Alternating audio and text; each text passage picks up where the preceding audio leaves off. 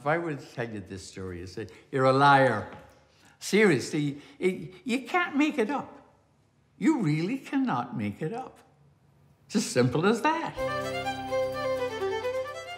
A crowd estimated at 500,000 people gathered today in San Francisco's Golden Gate Park. Father Patrick Peyton drew the largest crowd in the history of San Francisco. I'd like to speak to you about a remarkable man, Father Patrick Peyton. Father Patrick Peyton. Patrick Peyton. Father Patrick Peyton. Father Patrick Peyton. I know a man who has dedicated his life to teaching others what prayer can do. People try to describe Father Peyton, and it's almost like trying to carry water in your hands. It slides through. It was almost unbelievable. You'll be looking around and all these people are here to listen to him. The energy level was like somebody who was superhuman.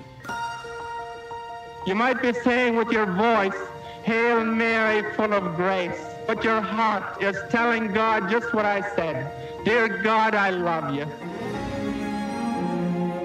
People would be in tears listening to him because he had such a powerful voice. It was just unreal to think that a young boy from the parish was mingling with all the film stars. He never came back with an American accent. He was always Irish. He was capable of anything, apparently. We didn't know it at the time.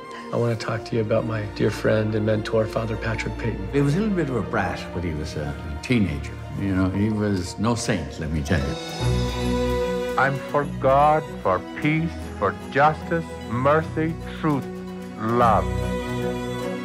He might have gotten knocked down, but he always got up. I'm for stronger homes and loftier lives and the better use of time.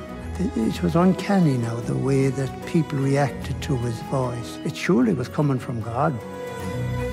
But first of all, I'm for prayer, family prayer. The family that prays together stays together.